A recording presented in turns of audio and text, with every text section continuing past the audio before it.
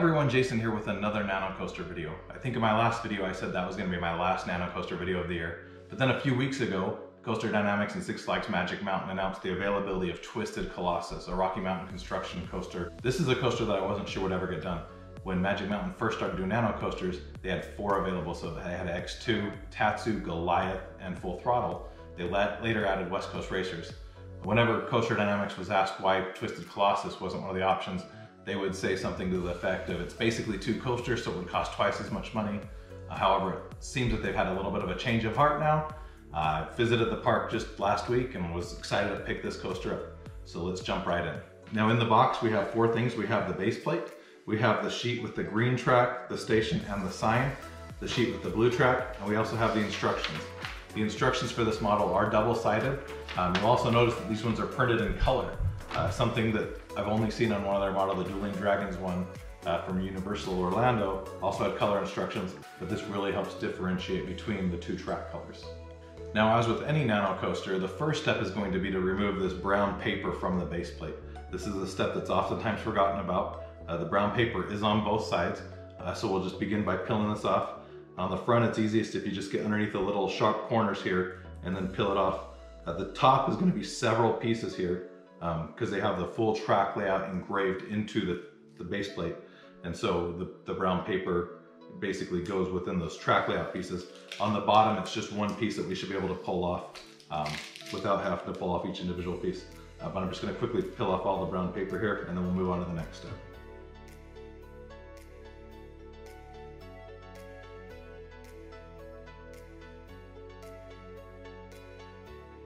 So there we have the completed base plate.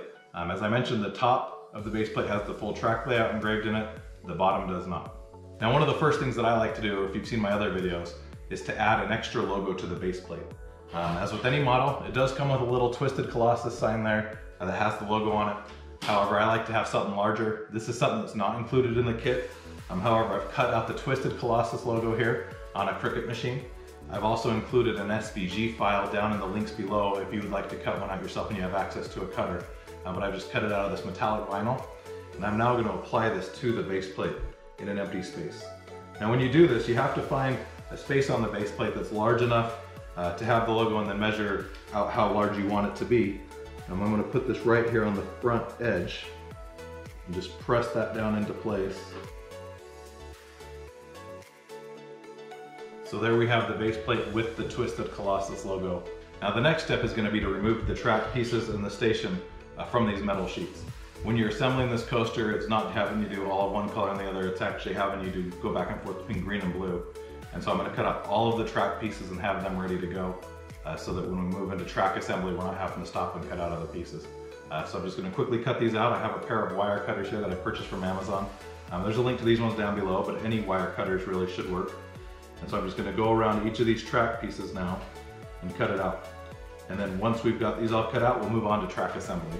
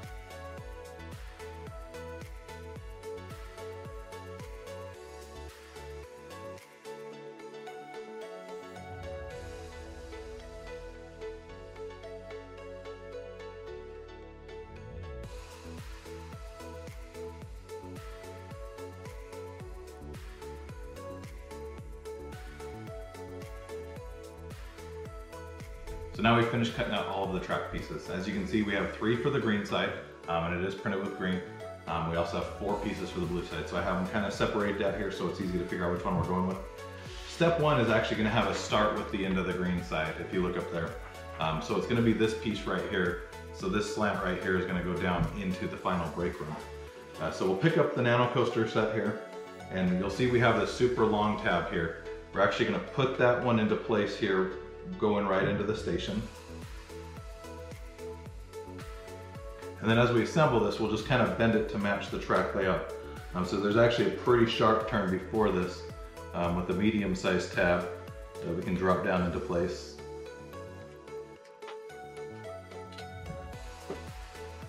And then we'll just kind of curve this around to match up with the other slots in the base plate as well.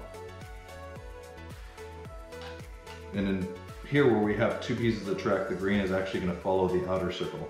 The next piece we put in is going to be a blue piece that goes inside of that circle.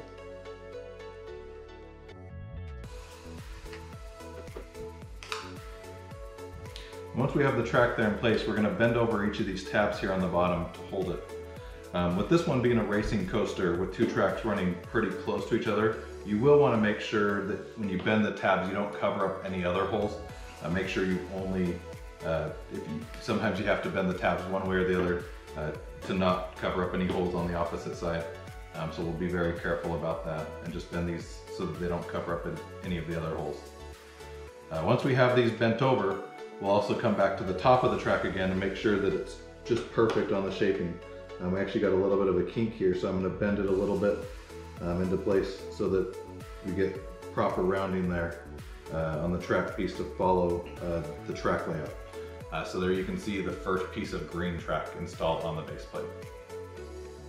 Now moving on to the second track piece, we're actually going to be doing this blue piece right here. And as I mentioned, this one's actually going to be running right inside of this. Now, this is where the Nanocoaster may be a little bit trickier to do. Typically you can put a piece in and then just kind of bend it around. This one we're going to have to do a little bit of pre-bending here because it's going to have to fit within this horseshoe piece.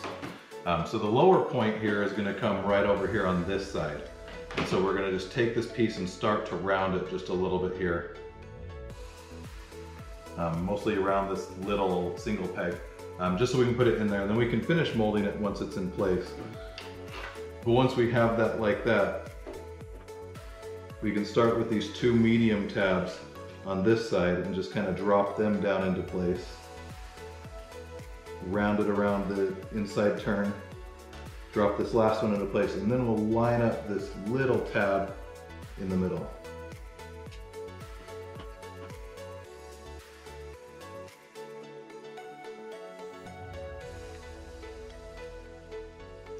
And as with the first piece, once we get it installed, we'll bend these tabs over again on the bottom to hold it into place so that it can't move around at all.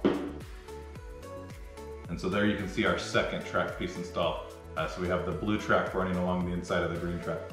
You may also notice as you assemble this that you got some little sharp track pieces along the edge here.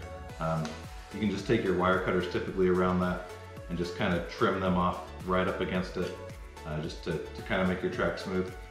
Step 3 is going to continue with a blue piece of track. It's going to be this one right here. You'll notice this groove here on this end. That is actually going to hop over the green track. So you'll be able to see the blue is going to continue right there where the last one left off, and that groove is going to go right over the top there. So to do this one, we'll first line up that middle tab lined up right with the end of the last piece and kind of bend this around to the next tab, once again hopping over the green track. And then there's going to be a longer tab here underneath this hill that'll drop down into place. And then finally at this end, there's going to be a smaller tab that we can just slide down in and then bend over the tabs on the bottom.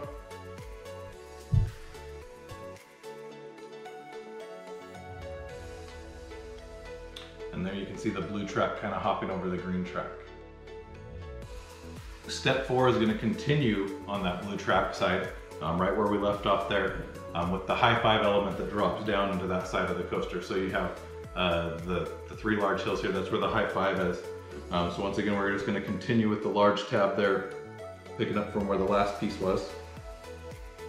And then kind of bend this around the turnaround here at the end. There's a small tab here at the end that's going to hold that in place. And we'll continue around to the little bunny hops, the speed hills that are at the bottom of the first drop. So we'll put those down into place as well.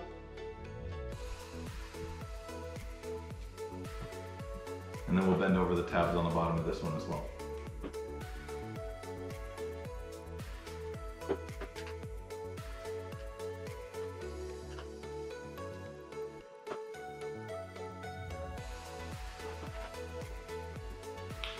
So there we have the blue side of the high five. Well, I guess the blue side of the speed hill up into the high five element, and then back down to where it drops into the outer side of the coaster track. Now step 5 is actually going to move back to the green side of the track. So we're going to use this piece here, once again the high five element for the green side, as well as this groove right here where it crosses over the blue side over here. Once again, we're going to do a little bit of pre-shaping on this because the green once again goes inside of the blue. And so we're going to bend this down here where the high five element is, so that we can kind of drop that into place. We'll just kind of get it rounded a little bit there. That's so we can come down here and put that end tab into place. And then we'll put these longer tabs into place as well to hold the rest of the coaster. We'll have to do a little bit of shaping here on it to get it to all line up properly. But this is actually going to hop over the blue track in 2 places. You'll see there's a groove there as well as a groove there. So we're going to have to, once again, line up these little tabs.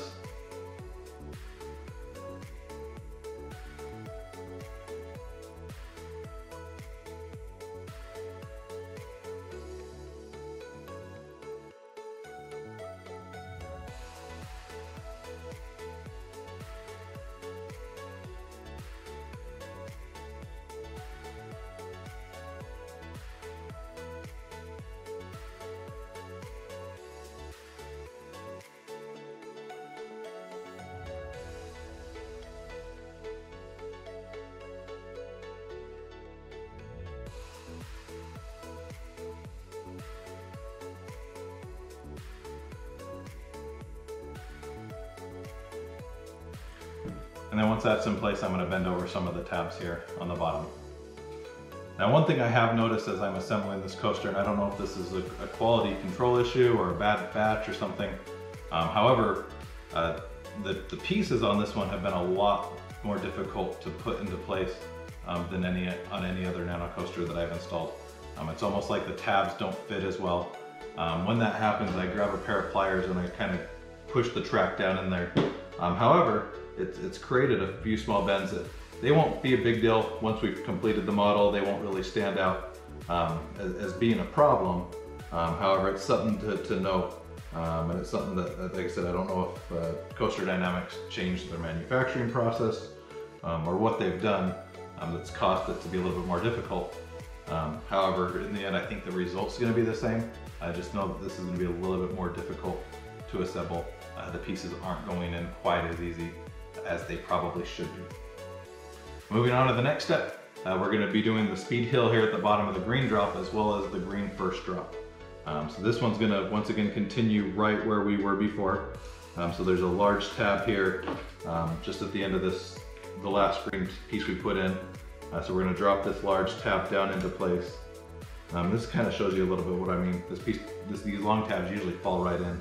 However, this one's not falling in super easily. But at the bottom of the first drop, there is a turn, so we're going to bend it there and put the large tab that's underneath the first drop down there into place. And then there's also one down here at this end. So there we have the green side complete. If you haven't ridden Twisted Colossus, it's actually a Mobius coaster. And what that means, so the old Colossus was a racing coaster with 2 loading stations.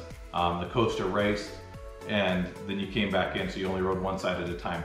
When they did Twisted Colossus, they set it up so that you'd ride both sides. So you actually start on the blue side in the station, and you go through 1 lap, and then when you get to the end, it switches to the green track at the bottom of the second lift hill, and you do the green lap as well. So you get to do both sides of the coaster, which is a really cool feature of it. However, it does not always race. It's definitely a much better ride when it does race, but you don't always get those racing rides, especially like last week. I was there on a day that was really slow. The ride was a walk-on all day, but they only ran 2 trains, which you really need 3 to race, and so we never got a race. But it's definitely a better ride when you do that. So the final track piece is going to be this blue piece here with the lift hill. There's also these little airtime hills that lead into it, as well as the piece that comes out of this station. So there's going to be quite a bit of bending here on this one. But we'll actually start right here close to the logo, going into the speed hill at the bottom of the drop, and drop that tab into place first. And then the large tab on the lift hill we'll put there as well.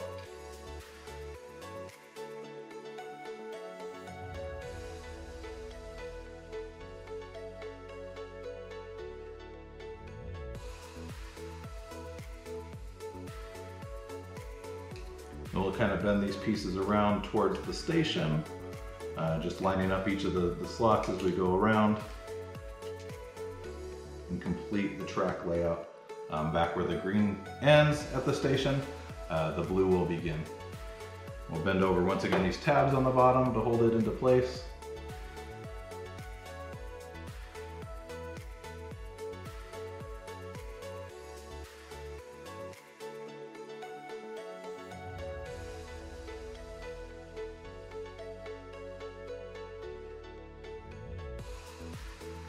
So there we have the completed track layout for Twisted Colossus.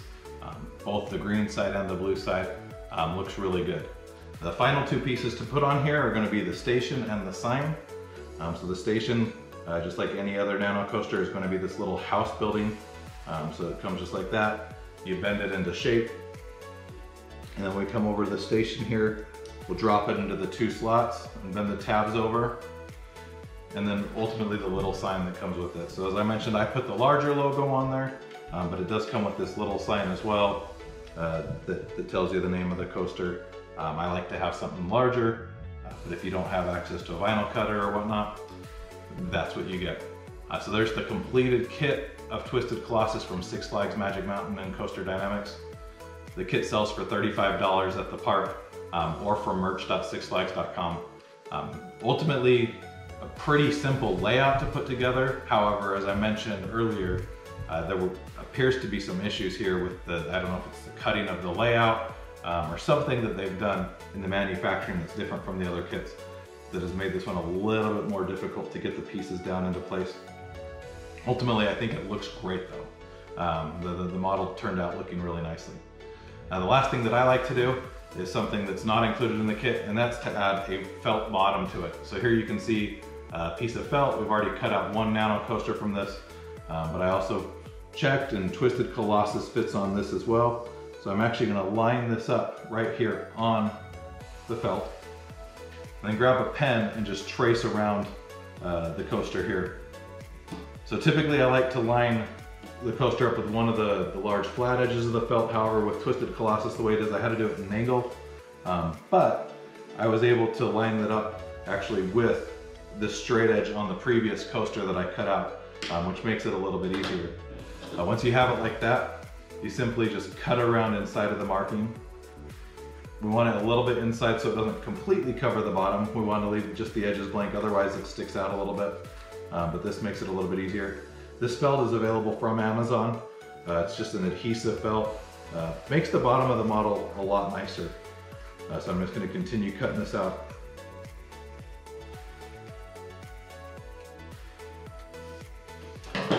So there we have our piece of felt. Now, as I mentioned, it makes the bottom a little bit nicer. And the way it does that is you'll notice that they have all these tabs here on the bottom that we've bent over. If you slide that around on a surface, it can cause it to get scratched up. The adhesive felt will cover that up to give us a smooth bottom so you don't have that rough scraping like that. To apply it, I start down here with the narrow end, and I'm just going to peel off a little bit of the paper backing here.